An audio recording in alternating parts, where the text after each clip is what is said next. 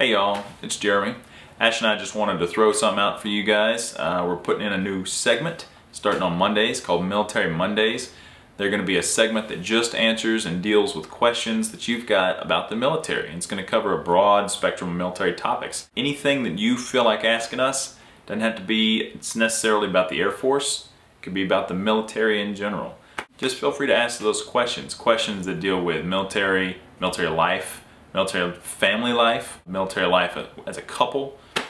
Anything that you can put around military, any other adjectives that you could put around military, that's what we're going to cover. And so it's all going to be based on you, and we hope to have good feedback from you for that so we can make it exactly what you want it. We're going to try to put each one of those out on Monday because Military Monday has a much cooler and sweeter ring than Military Tuesday or Military Thursday. So we like alliteration in this family, so we're going to keep it on Mondays.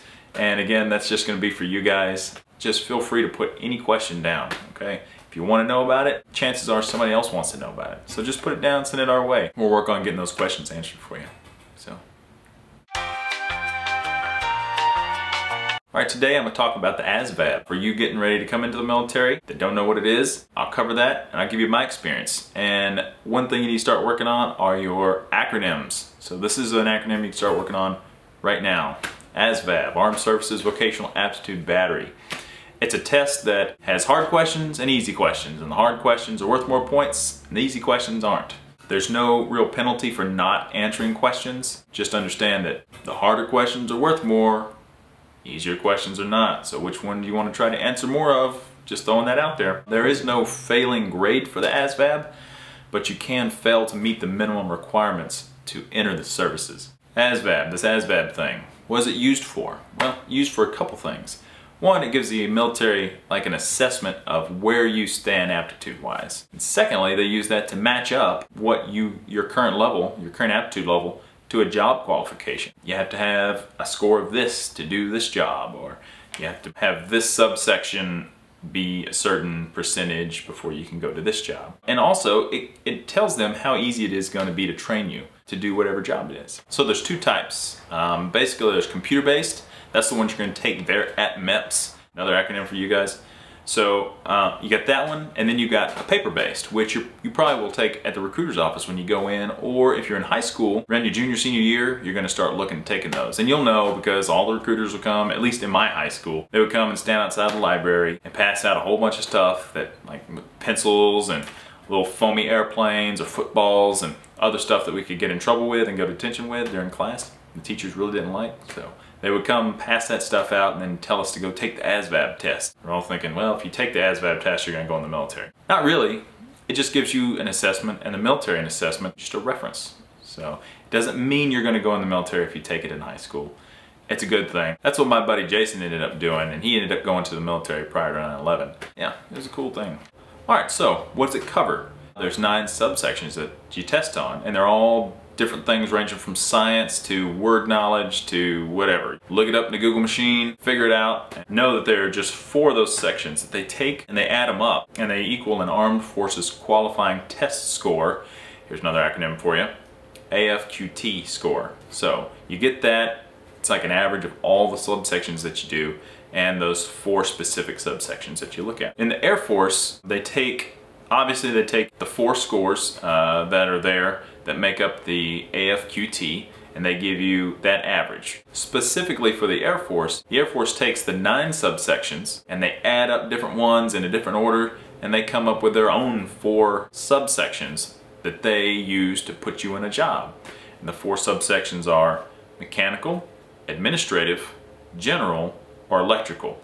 And if you ever hear somebody saying, well, I just went in open general, it means there are jobs that qualified as general jobs or jobs that qualify as administrative jobs. Open administrative or open general means you can go into any one of those jobs. You're just kind of in a holding pattern of whatever pops up next, as opposed to going into a specific job. Like security forces is a specific job, but a lot of people go into security forces because they were in open general. Security forces falls under the general category. So keep that in mind. That's just one way that they use those scores to put you in a job, and they change from year to year based upon the needs of the Air Force. Based on how well you do in not just the AFQT, but in each subsection within the Air Force, that tells you what you're qualified for. For instance, when I took the ASVAB, which I'll go into a little bit more in a minute, I scored like a 99, 99, 97, and 96, for a total AFQT of 96. They took that and they said, hey, you got a 96. They'll look at all the jobs that I can qualify for with a 96 AFQT. And then from there, they look and say, okay,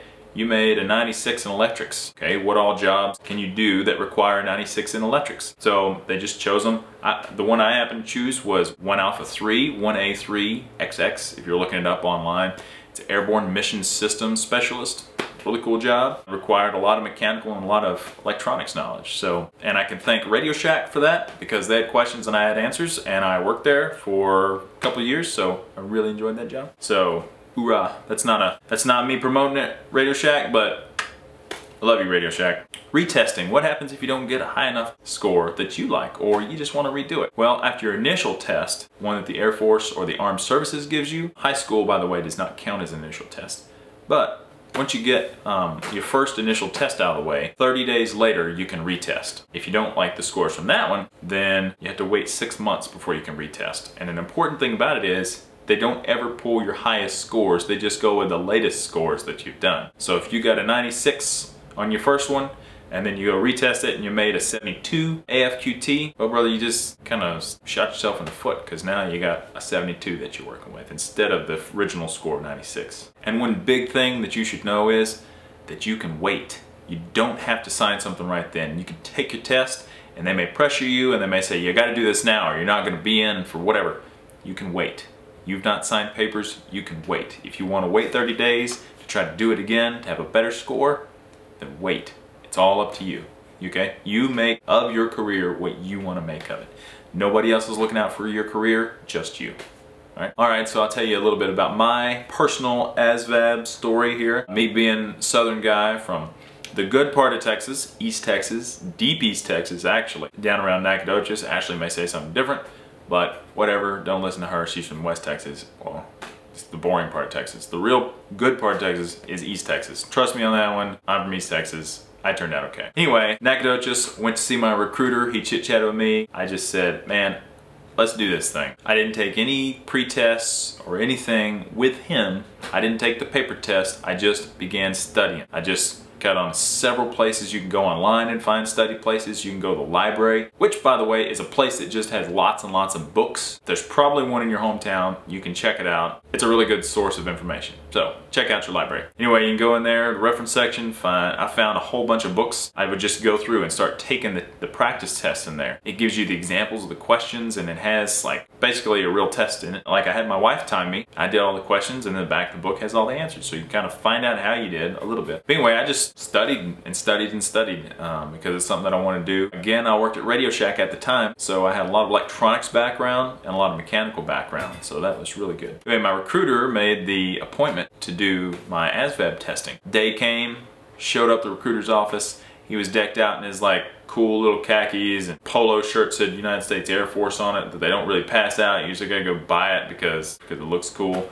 He had his hair all nice and neat, the sunglasses like wasn't no thing. So anyway, we got his government-issued Ford Taurus. Well, we showed up at the processing station there in Shreveport, got out, went inside, told us to sit down and be quiet. So sat down and be quiet for a little bit. Then they herded me and a whole bunch of other people into a room, a bunch of computers. Basically gave us the rundown, don't look at anybody else's stuff, don't talk about this, just take your test, and then afterwards you're gonna be printing off a piece of paper, it's gonna give you your score, and you take it back to your recruiter. So at this point, took my test, feeling like, I don't know what I did on it. So, and you'll find that with most of your tests in the Air Force. At least I do anyway. It's just like, I don't even know what, was that even the same test that I studied for? Took it, dude behind the glass partition that was watching us, like, motioned me to go in there. So I went in there and he gave me my little piece of paper, it's all folded up, and I'm like nervous. Like, I don't know if I'm gonna like get like 50 or 40, I'm expecting, I'm like, just please at least let me get a 70. So I opened the paper up, 99, 99, 97, 96, total of 96. Like, yes, awesome. So at this point my recruiter had gone to like go get something to eat or something, so he just left me there. So boop, boop, boop, dial my little cell phone, my little flip phone at that point. Hey man, hey, I'm done, guess what I got? No, I didn't get a 69. No, I got a 96. Brother, come pick me up, let's go. So he came pick me up. Either way, that's how it went for me. Basically showed up after he made the appointment, went down, did the thing, got the numbers, called him up, went home, told my wife. She was like, yay, what does that mean? It means I did a good job. So I could get any pick of the Air Force jobs almost that I want. So luckily I picked 1 Alpha 3, which is the one I went with. Now I've cross-trained into a 1 Alpha 0, which is a air refueling technician, or fancy way of saying boom operator. I love the job, love both jobs. Always highly encourage everybody to do an air job, some sort of flying job. It's a whole different spin on the United States Air Force. So, you know, that's my story there. Yeah, just study hard. If it's something you want to do, study hard. Find out what you want to do. Look it up on the computer or in that place I talked about, the library. Go there, find what you want. Look through the jobs. Airforce.com, about.com, military, Air Force jobs, AFSC. Look that one up if you want to go in the Air Force. But just find out what you want to do. Find out what the requirements are and study. Study the things that you are weak in. Because again, those more difficult questions are worth more points. So if this is something that you want to do and it's something you really are passionate about, study for it. And even if you're not passionate about it, if you study for it, worst you can do is make a great score and then you can go do something else and not even deal with the military. So.